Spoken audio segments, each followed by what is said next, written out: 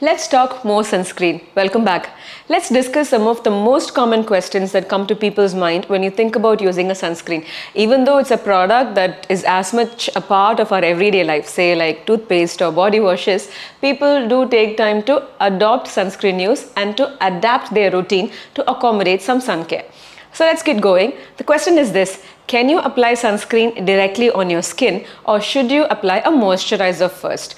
The answer to this depends on three factors. First is the humidity of your place, the character of your skin, and the nature of the products themselves. Let's look at the humidity of your place. If you are in a high humidity zone and have oily combination, well, even up to normal skin, you do not specifically need a moisturizer under your sunscreen. Most sunscreens are quite occlusive, and you can directly put this occlusive nature of the sunscreen to use by going directly onto sunscreen after cleansing your skin, washing your face, taking a bath. Just go onto sunscreen directly. Again, when you do use a particular sunscreen and you feel that the skin is dry, typically more seen with physical sunscreens containing zinc as compared to chemical sunscreens or titanium sunscreens, then you may need to add on a moisturizer before your sunscreen step. But if you are in a dry weather zone, low humidity, extremely cold or extremely hot weather, all of which tends to make your skin mostly dry most of the time, then it is a standard step to add the moisturizer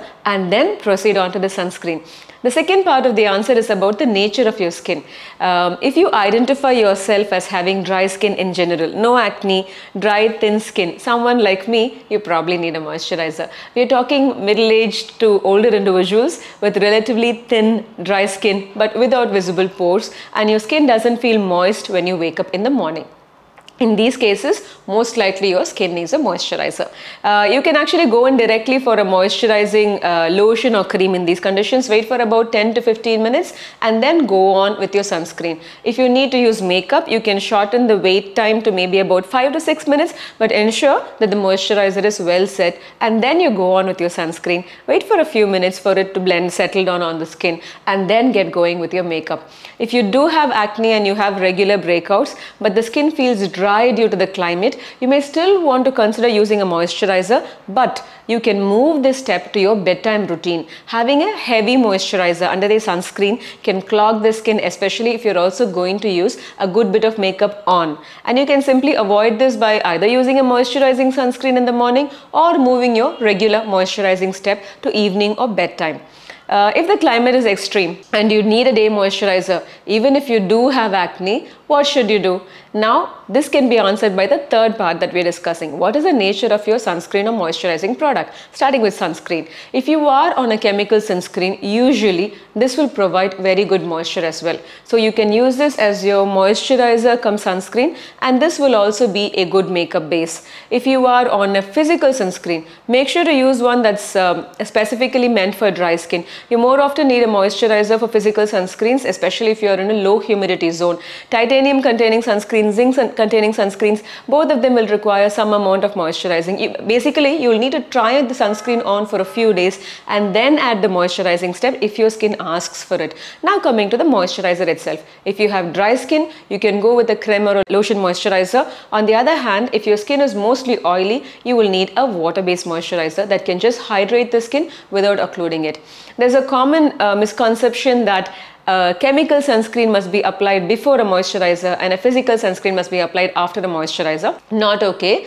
Applying a chemical sunscreen, then layering it over with an occlusive moisturizer increases the chances of sunscreen filter penetration. Now, increased absorption of chemical filters into the skin and then onto the bloodstream is something we're all trying to avoid with better formulations these days. So it's absolutely not okay to apply a chemical sunscreen, then apply the moisturizer and send the chemical sunscreen into the skin. Moisturizer goes on first always. You can skip the moisturizer if the sunscreen is moisturizing enough. That's common knowledge. You need to be able to listen to your skin about adding on a moisturizer. A few days of usage, you will get there. If you have acne, then you probably have enough sebum in the skin to skip moisturizer. On the other hand, if you have dryness around the mouth, nose area, then you do need a regular moisturizer with your sunscreen product. There's yet another confusion about sunscreens and makeup, where some online sites recommend that you use sunscreen over makeup. As anyone who has used makeup would know, it's practically impossible to layer anything on a finished makeup look. So yes, sunscreen goes on first. Now if you are using a lot of powder compact mineral makeup, use a mineral sunscreen. There is a 2021 study that suggests that there may be an impairment of the efficacy of chemical sunscreens by some types of mineral makeup when they come together on the skin. So it is best to go with the mineral makeup if you are a regular foundation compact makeup user. Alternatively, you can wait some time and then go in to put on your makeup as well. This study here made it scientifically okay for us to use makeup with sunscreen.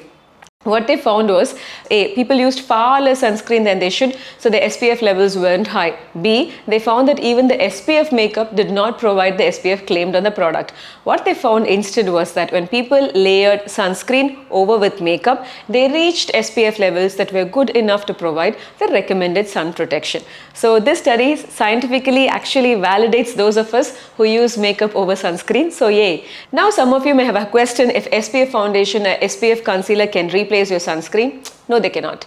This is because if you use 1 ml of sunscreen on your skin to provide 30 SPF, it looks like this. But if you use 1 ml of SPF foundation to provide 30 SPF on your skin, it looks like this.